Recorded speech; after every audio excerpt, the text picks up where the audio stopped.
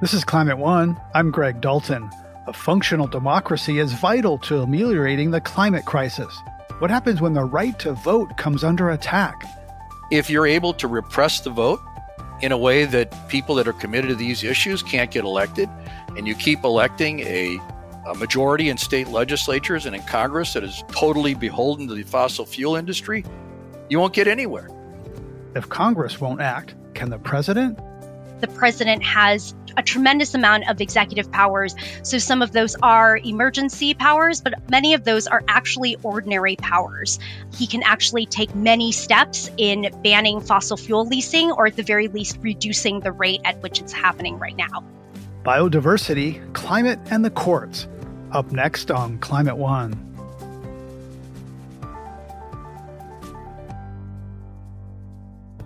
Historically, the United States has been the world's biggest carbon emitter.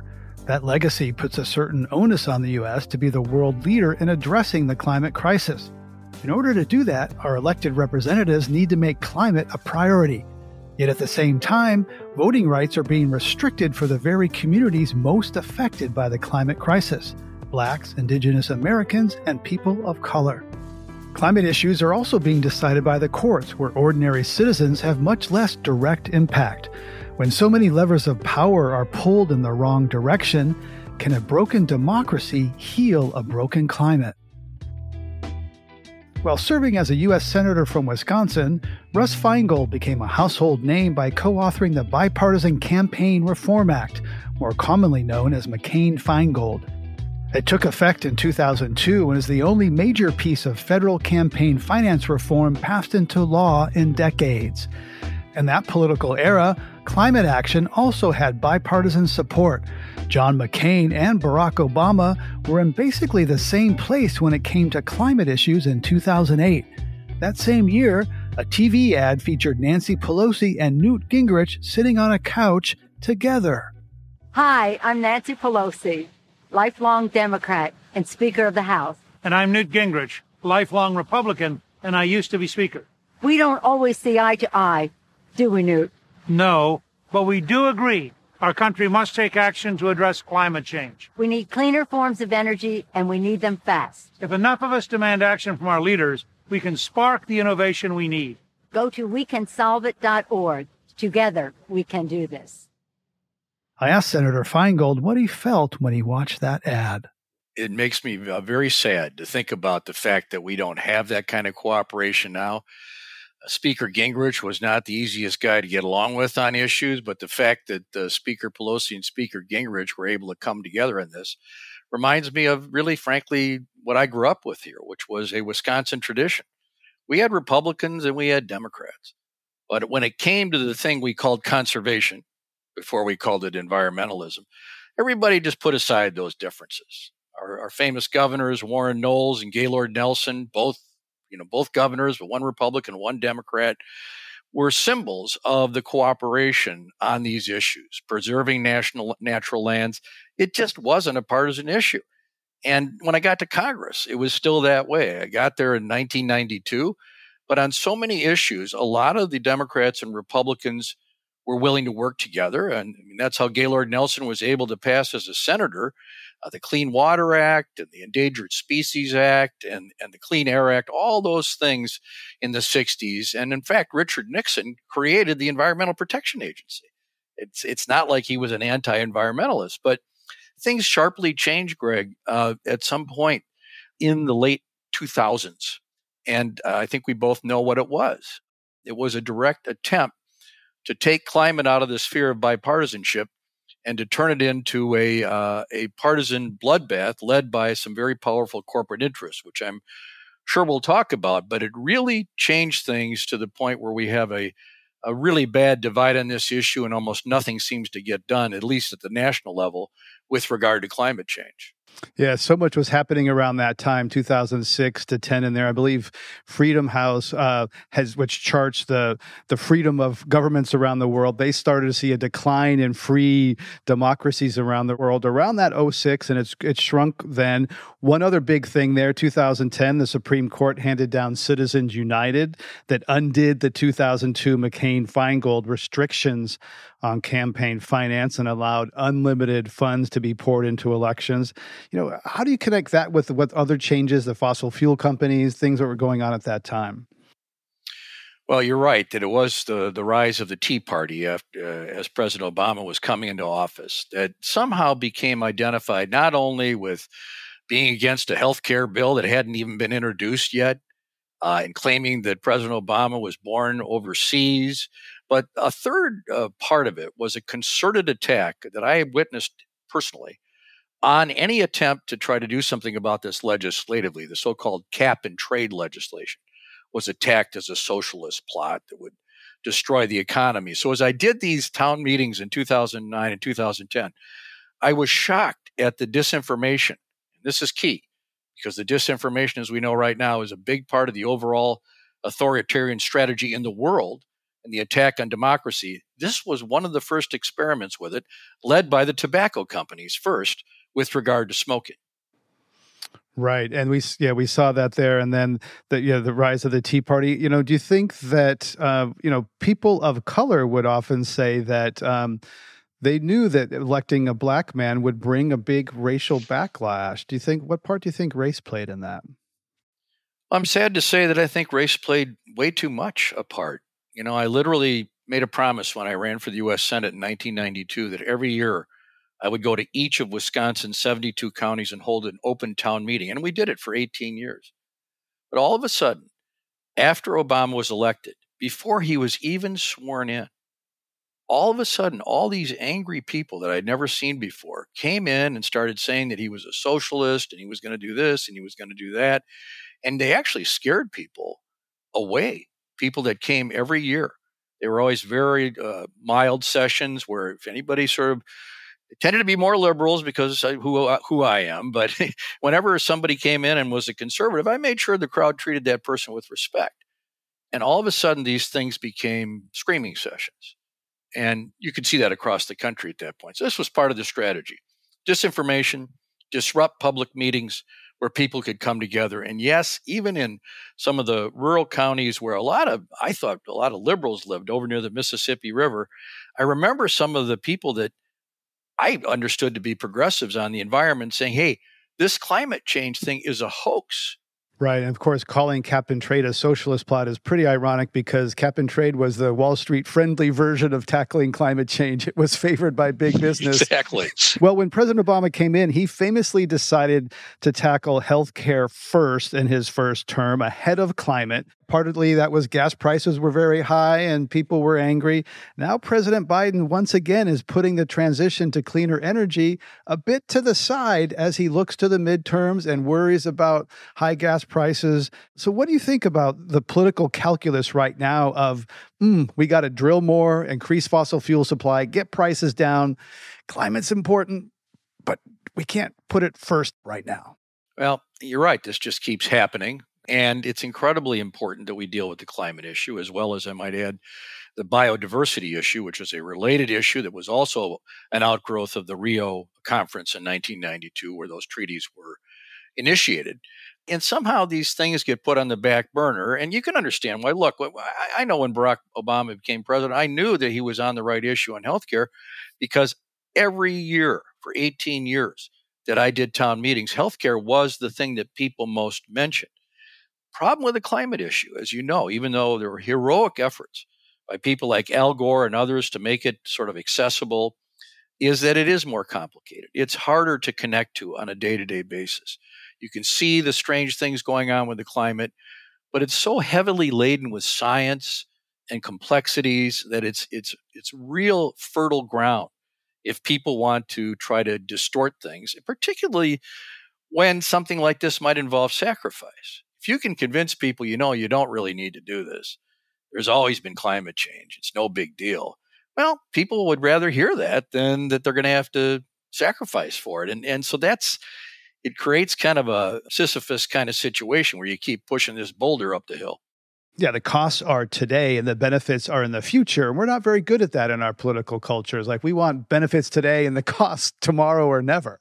I believe fervently in democracy, but you're right. The fact that we do have these regular elections, that we're frequently changing hands, it's very hard for political people to be able to sit down and draft up a long-term vision. Frankly, the Chinese are much better at it, but they do it in a very autocratic way that ultimately may backfire on them because they're trying so hard to preserve the dominance of the party. But they are able to exude an environmental or an industrial or a foreign policy out 10, 15 years. So this is one of the great challenges of democracy in this interdependent age, is how do you plan forward when you know that it could go back and forth? We may have another huge shift this year politically that could stop in the tracks of even what President Biden is trying to do in this area. Right. And you spend a lot of time on foreign affairs, particularly Africa. Right now, what's happening in Ukraine is roiling energy markets. It's changing geopolitics. It's changing domestic politics. There's a real debate on whether it means more drilling, more fossil fuels, or does it mean pivot to green and more renewables? How do you see that dynamic and that playing out right now, both internationally and domestically? There's a great moment of transition and turmoil. There's an element of it that I'm optimistic about, and that is that 10, 15 years ago, people said, solar and all this stuff, it's never going to work. It's never going to turn a profit. Yet that's not true anymore. There are all kinds of places and all kinds of companies that are finding it to be not only useful, but lucrative in some cases. So we're in a better position to not kid ourselves that the only way to do it is through fossil fuels. But the fossil fuels industry still has such a domination over our political process because of the bias in our political process that is not based on the majority of people.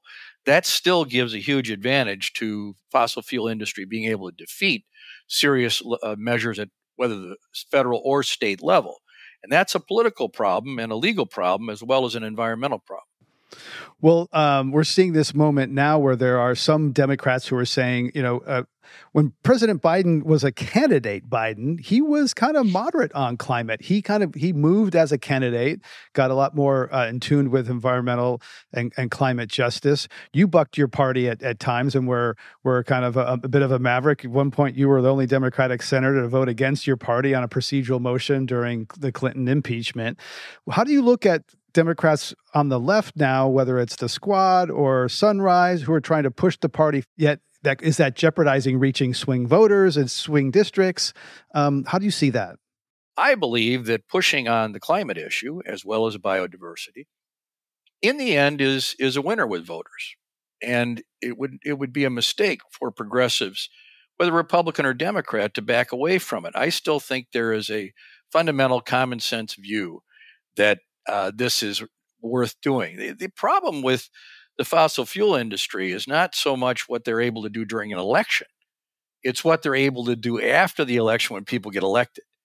So in terms of election strategy, I think people should be plenty firm and strong with regard to the vital need to act aggressively with regard to climate. Redistricting is happening this year, a lot happening in the courts. You're focused on the courts somewhat. How do you view what's happened in the courts with regard to redistricting and the kind of battling over the rules of the next election? Yeah, if people wonder how is it that, the majority of people believe that climate change is a serious problem, and the majority of people want various environmental measures, how is it that that's the case, and that you still end up with legislatures all over the country that are hell-bent on preventing serious climate change legislation? In fact, we had incidents here in Wisconsin where they would even try to make sure that nobody in the state government was allowed to mention the phrase climate change, including the daughter of former Senator Gaylord Nelson, the founder of Earth Day. They tried to punish her for that. How does that happen? Well, it's through reapportionment. It's through gerrymandering. Let me give you an example. We had a Republican governor and Republican legislature consistently from 2010 to 2018, and they did lots of bad things, undoing labor movement, undoing collective bargaining. But in 2018, the Democrats had a good election. They won the governorship here, the lieutenant governorship, the state treasurer, and the attorney general. It was a clear Democratic majority. Guess what? In the legislature, not only did Democrats not pick up ground, they lost ground in both the House and the Senate, the Assembly and the Senate. The same voters. Why is that?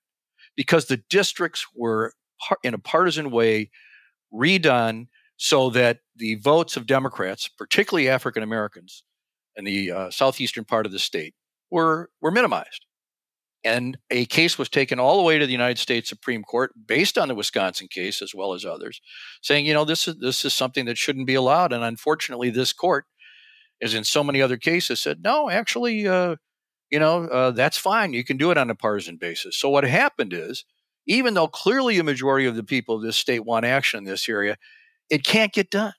And so now the Supreme Court has intervened again, as we're about to have the decision made about what the lines are going to be for the next 10 years.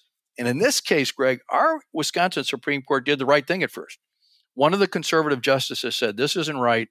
And he voted with the progressives. And he said, with regard to the state legislative program, the governor's plan should be used. Well, guess what? United States Supreme Court and the shadow docket, without even having an oral argument, without even really having a briefing, quietly struck it down. And it went back to the Supreme Court and they went the other way. So what does that mean? 10 more years of the frustrations of the will of the people of Wisconsin, 10 more years of gerrymandering, and 10 more years of very unlikely progress on environmental issues, including climate change. You're listening to a Climate One conversation about climate and democracy. My guest is former U.S. Senator Russ Feingold. Coming up, shining a light on another climate-related crisis, the loss of biodiversity. The two issues should be linked, and that there should be more awareness of the biodiversity issue, which I actually hope will somehow be more bipartisan than the climate one has been. That's up next when Climate One continues.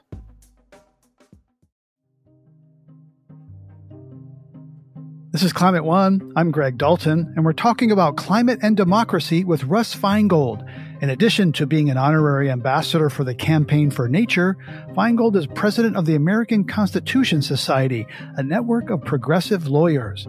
The courts play a major role in how the climate crisis can be addressed, from defining EPA authority to allowing unlimited spending in political campaigns.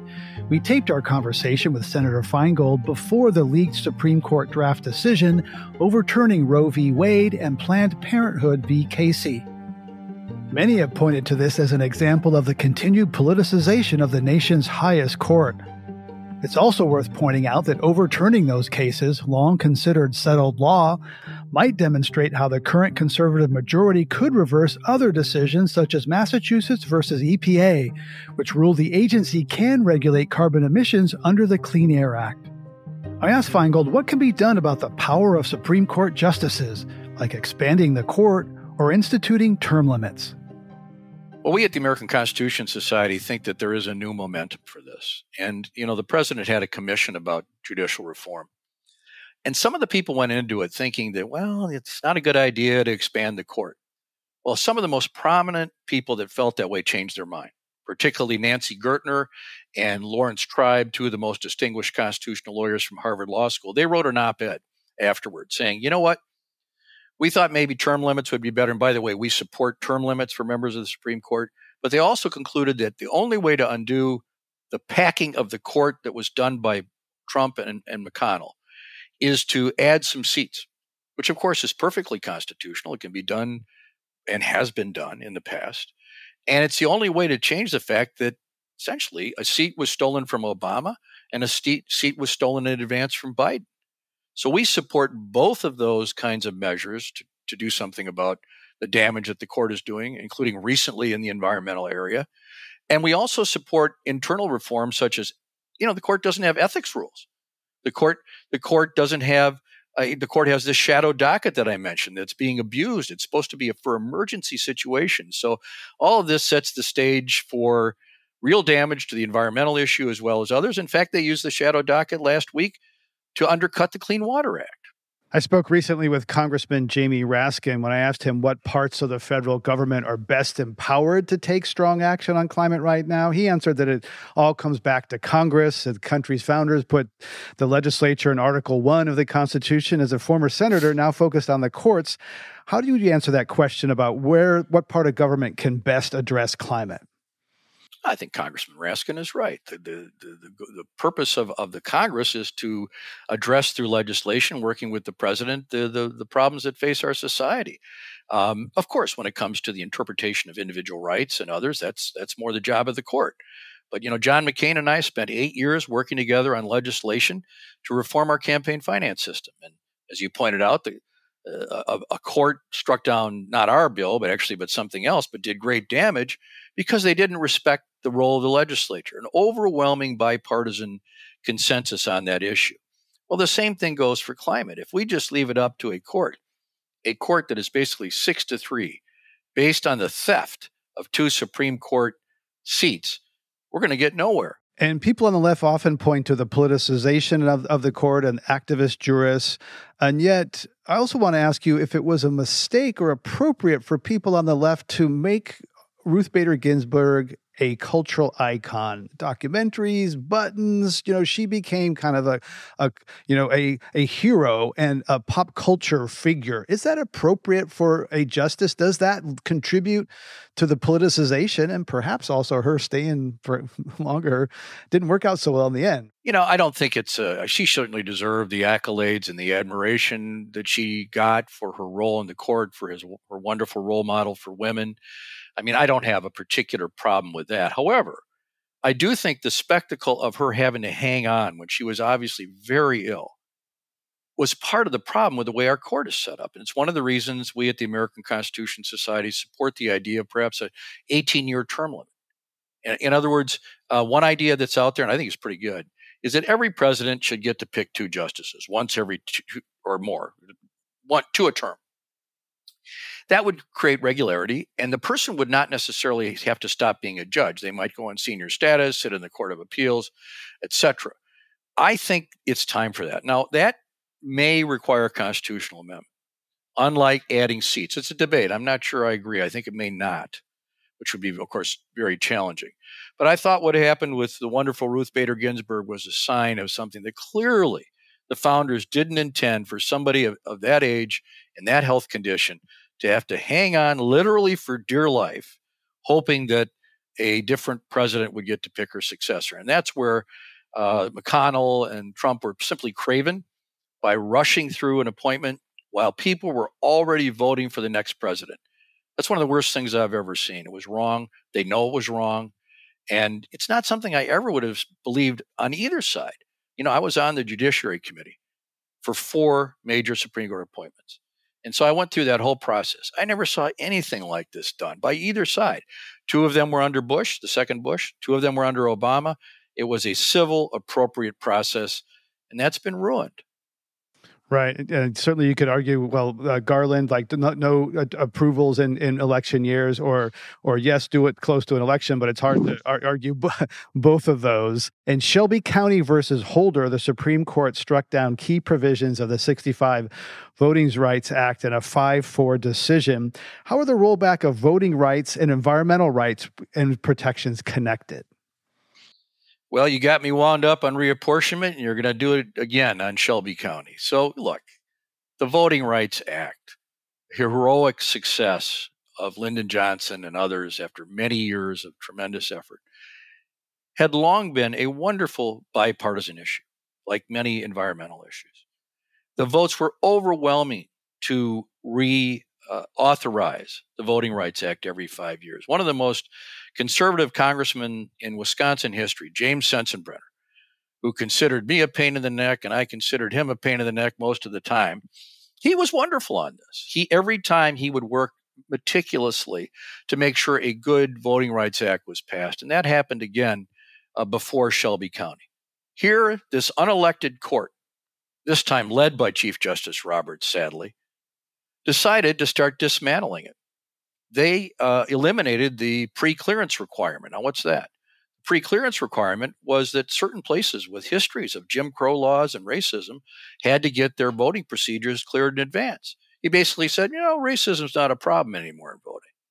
Well, that unleashed a terrible torrent of anti-voting laws, including here in the state of Wisconsin, trying to eliminate early voting, trying to require voter ID, limiting the number of polling places, doing everything possible to make it difficult for people to vote, in addition to the reapportionment and the gerrymandering that we've already talked about.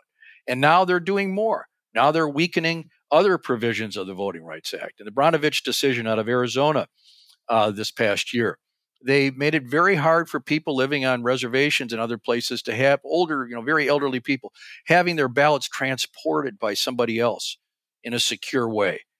And now they're talking about some of the justices eliminating the ability to enforce the Voting Rights Act through what's called the private right of action, which is where an individual, as opposed to an attorney general, can bring the case. So this is a full-scale attack on the most fundamental right we have. And yes, of course, it's completely related to environmental and climate issues, just like reapportionment.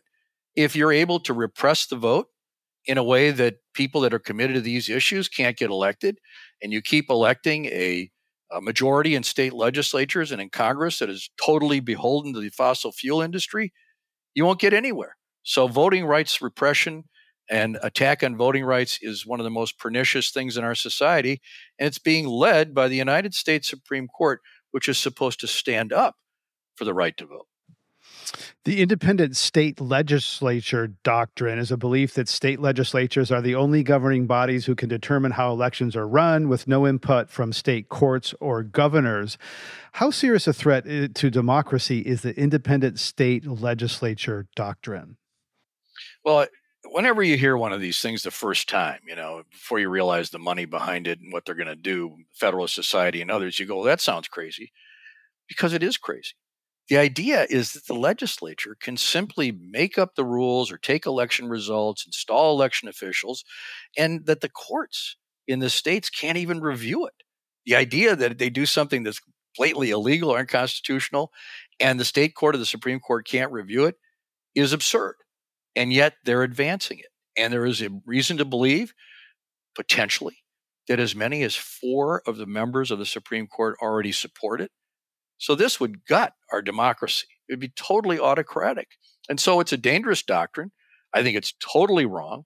And it would essentially undo the idea of our democracy at its core. There is bipartisan support for reforming the Electoral Count Act. What impact would that have? And is that kind of fighting the last war?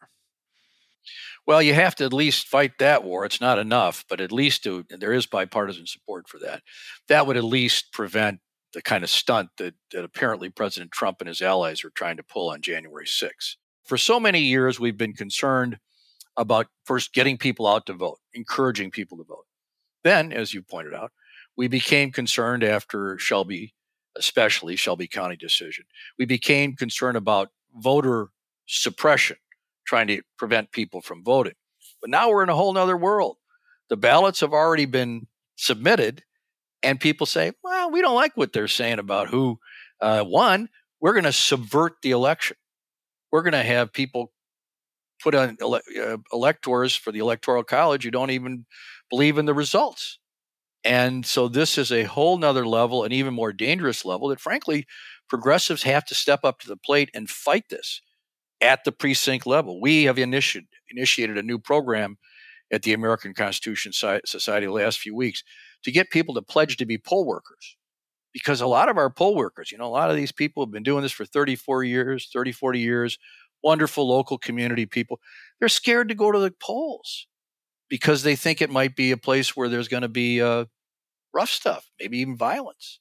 And so we're encouraging our lawyers and others to say, I'll volunteer. And we need to do that. Otherwise, this intimidation will grow.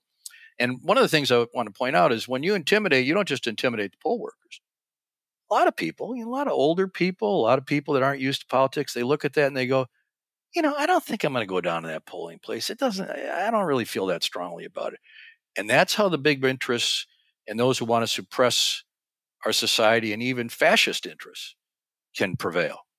Yeah, especially for people who are immigrants from countries that have different forms of government, have some personal experience of repression or et cetera. I could easily be scared off by that. Most of our listeners are probably familiar with the Conference of Parties, or COP, on climate change. Last year it was in Glasgow. This year it's coming up in Egypt. But there's also a Conference on Parties to the UN Convention on Biological Diversity, which you've been deeply involved with. So why is biodiversity so much less in the public spotlight than climate? They're related, but climate seems to get a lot of the attention. If you can believe it, Greg, we're like the only country in the world that hasn't ratified the Convention on Biodiversity. I mean, Russia's done it. China's done it. China is hosting the conference in Kunming for this. So it's very embarrassing, but it's because you need that 2/3 vote in the Senate. Now, the United States has recently joined what we call the High Ambition Coalition through our administration, which is trying to get the goal established in Kunming, kind of like the climate goal of 1.5 degrees. This goal is that 30% of the planet, water and land, will be preserved by 2030. Now, the scientists say we may need to do more than that, but it's based on a report done by a couple hundred top-notch scientists released in May of 2019 that says that we're going to lose potentially 1 million species to extinction in the coming years. And the report says that the loss of biodiversity, of course, animals, but also, plants and fungi and all kinds of things like that, that loss could be as serious as climate change. And of course, the two are totally interrelated. I mean, if you look at the loss to the coral reefs, that's a loss of biodiversity caused significantly by the warming of the water.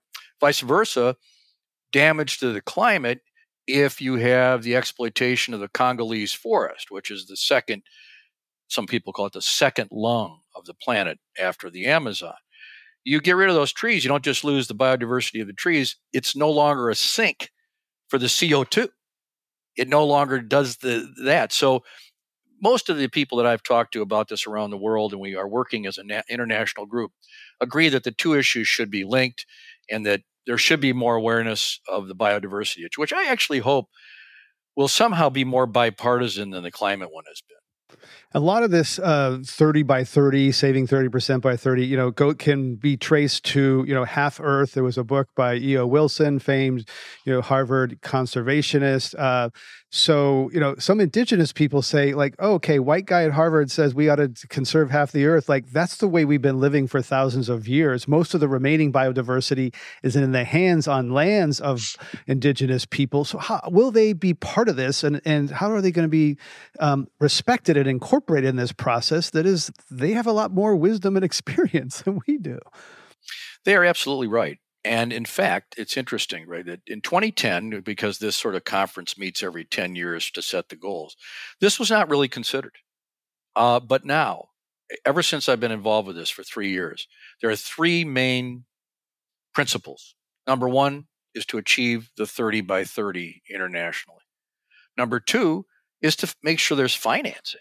You can't say to a country in Africa that can't feed its own people, oh, why don't you go and preserve this land and not feed your people? So we have to have financing from wealthy countries.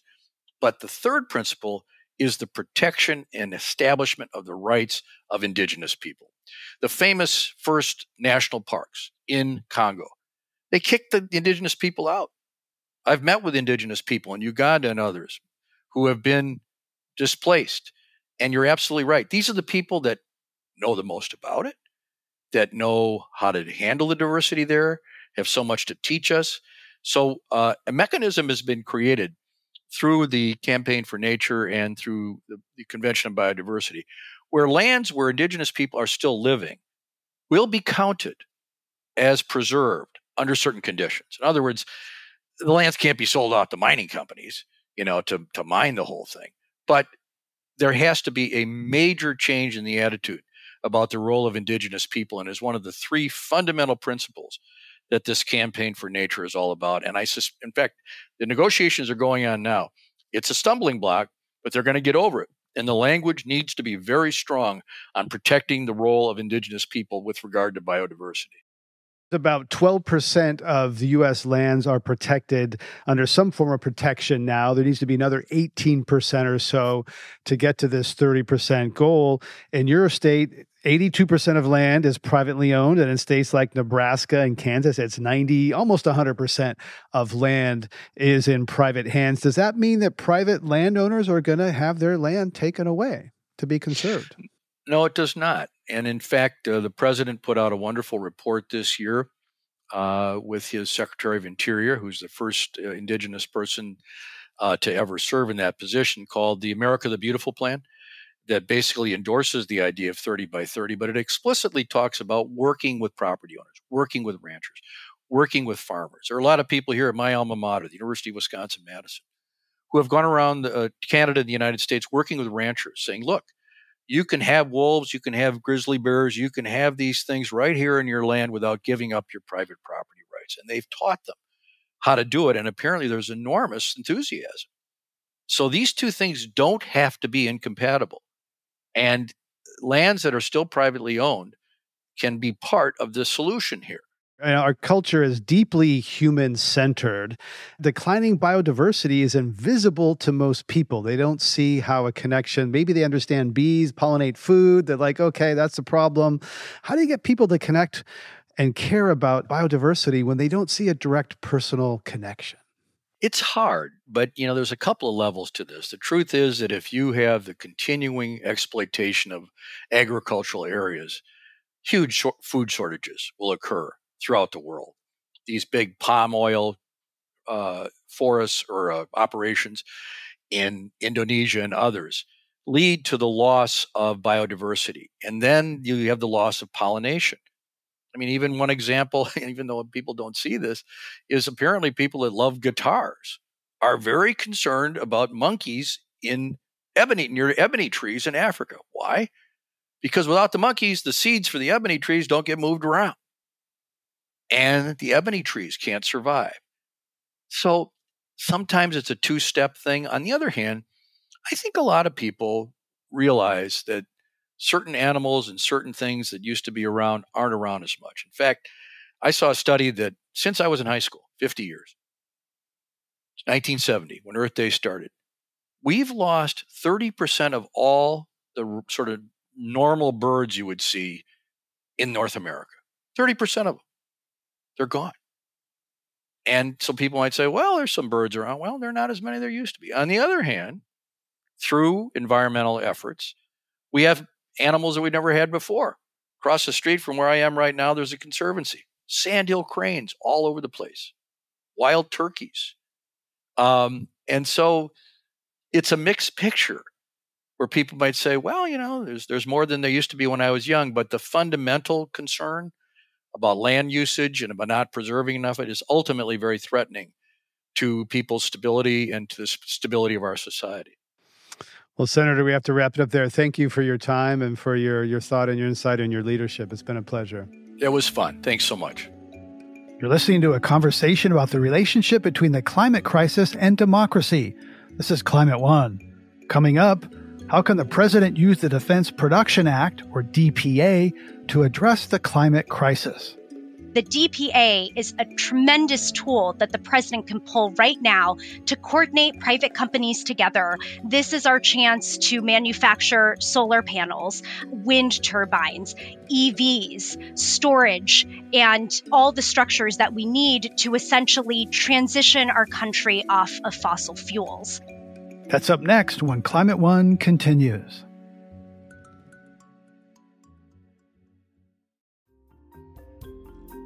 This is Climate One. I'm Greg Dalton.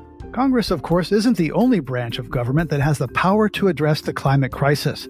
The president also has power to act. One of those powers is the Defense Production Act, or DPA. Climate One correspondent Julie Hantman spoke with two guests about invoking executive and emergency powers to address the climate emergency. Dan Farber is a constitutional scholar and faculty director of the Center for Law, Energy, and the Environment at UC Berkeley. He's author of Contested Ground: How to Understand the Limits of Presidential Power. Jean Su is Senior Attorney and Energy Justice Director at the Center for Biological Diversity. She co-authored the recent report, The Climate President's Emergency Powers, which urges the president to declare a climate emergency. Here's Julie Hantman. Let's lay out the basics. Dan Farber, the U.S. president has the power to declare national emergencies under the National Emergencies Act. What is an emergency declaration and how does it work? The declaration by itself doesn't do anything. It's only a declaration. But once the president issues a declaration, there are about 136 other laws that refer to national emergency powers. And so the declaration allows the president or government agencies to take advantage of those laws to maybe do things that otherwise they wouldn't be able to do. President Biden's most recent executive order to ban Russian imports was actually under a national emergency declaration. So he used the International Emergency Economic Powers Act, an acronym that I just say IEPA and always forget the actual words. That is actually one of the most used emergency powers that presidents have used in the past. And basically, very quickly after Russia invaded Ukraine, he pulled that lever and banned the imports of Russian oil very quickly. Dan, please remind us about a few notable national emergency declarations made by prior presidents and the actions the presidents took, and what was the sentiment at the time, or your sentiment? Executive overreach or needed authority? I think it varies. Sometimes it just varies by the emergency, and sometimes it varies by how you feel about the policies, right? The most controversial ones that come to mind are those of President Trump. President Trump made pretty extensive use of emergency powers in what you could sometimes call creative ways, which is a lawyer's way of saying that they were maybe legally a bit dubious. The example that I think of immediately is the border wall, where Trump declared an emergency at the southern border and then used that as a basis for moving around defense funds that were supposed to go for other purposes, but he repurposed them to build the wall. And he did that after Congress refused to give him the money. So it was really, clearly, I don't care what Congress says, I'm going to use my emergency powers. For some, I think, very justified uses of emergency powers, I would look to the COVID pandemic. For example, President Trump and President Biden both used the Defense Production Act to get equipment and materials to manufacture vaccines and to move those from other purposes. And I haven't heard anyone complain about that. Jean Sue, you say unequivocally that President Biden should declare a climate emergency. Why, and why now? So we are in an actual ticking time bomb right now with the climate change crisis. This is literally existential crisis for the planet and for all of our lives here. Climate scientists have given us a mandate across the world that if we want to actually have a pretty good chance at saving literally life on Earth, we have to drastically change our energy system away from fossil fuels onto renewable energy on a very fast timeline. And for rich countries in particular, we know that that is within the next decade for sure. We, at the Center for Biological Diversity and many folks from across the planet are urging for emergency actions. But on the other hand, the president has a tremendous amount of executive powers. So some of those are emergency powers, but many of those are actually ordinary powers. So, for example, he can actually take many steps in banning fossil fuel leasing, or at the very least, reducing the rate at which it's happening right now, instead of what he is doing, which is pressing the gas pedal on it in the opposite direction.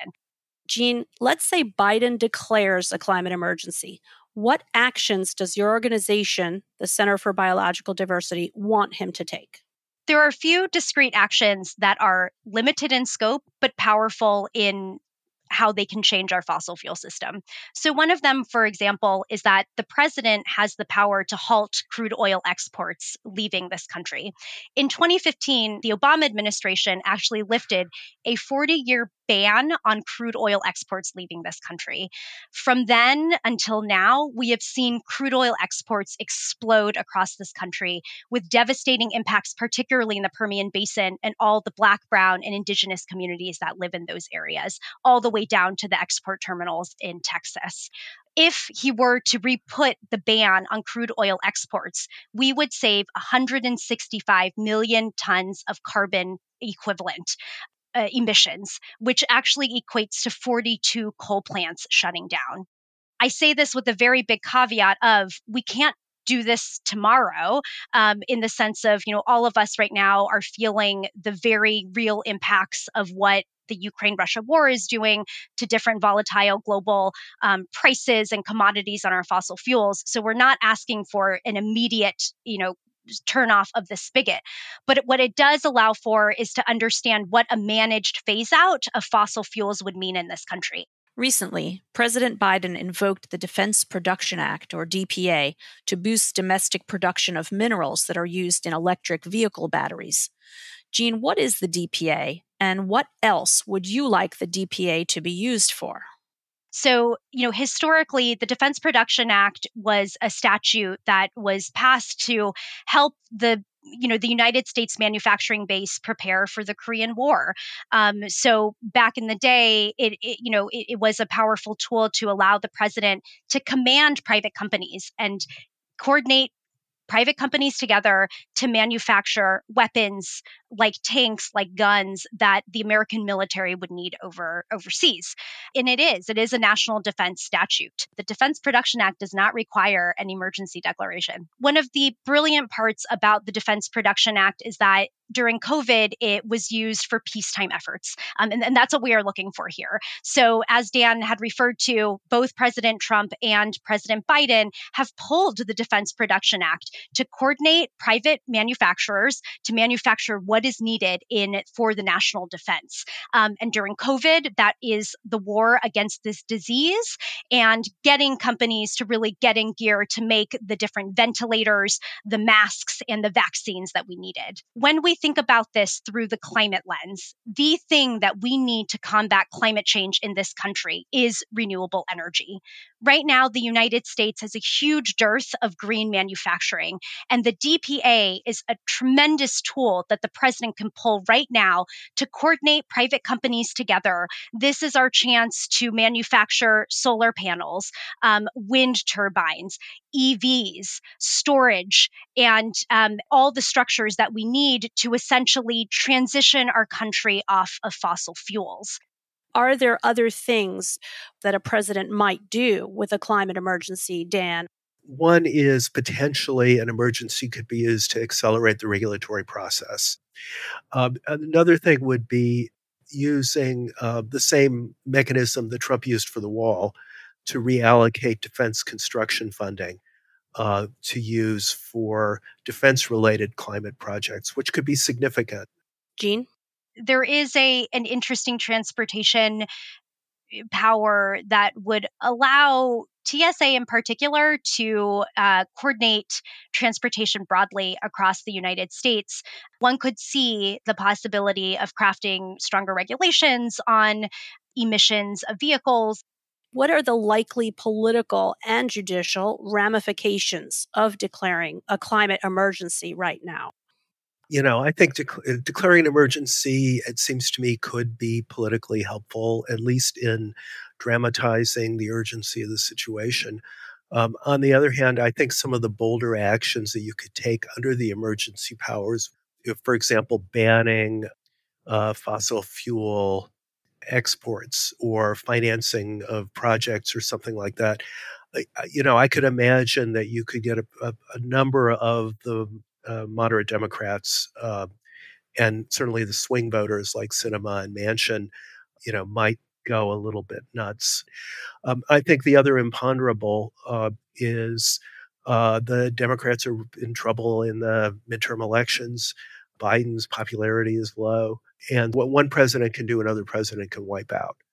And that's, I think, a real limitation. That's one of the reasons why legislation is so important, because that's much harder to get rid of. There's no way that emergency powers would be a substitute for the Build Back Better law or the Green New Deal or something like that. I do worry about pushback from the conservative judges, and I worry about whether doing things which strike them as really kind of wild and crazy would actually hurt your chances in terms of other cases. I think my biggest concern is one we haven't talked about, which is executive powers are great, but in terms of our system of government, it's not the greatest thing for us to be throwing all the checks and balances out the window. And I think there's a cost and to sort of building the idea of the president as sort of alone Rambo figure, taking on the world and not needing Congress and not needing, ignoring courts and stuff like that. I think in the end, I'm less enthusiastic than Gene. I would prefer to see what happens with the other levers. For example, if it looks like the Supreme Court's really going to cut back on EPA's power under the Clean Air Act, if they come out with a really, really damaging opinion, then to me, use of emergency powers looks a lot more appealing. And I agree with Dan on that. For an administration that has, in a lot of ways, very much put most of their climate eggs into a legislative basket.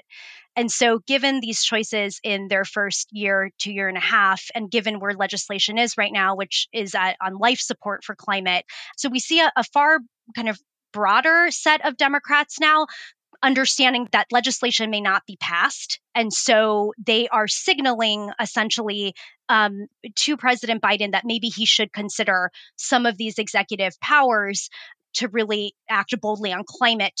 I don't advocate a Rambo, in the presidency. We're really kind of looking at them to leverage what they have and what they have legally.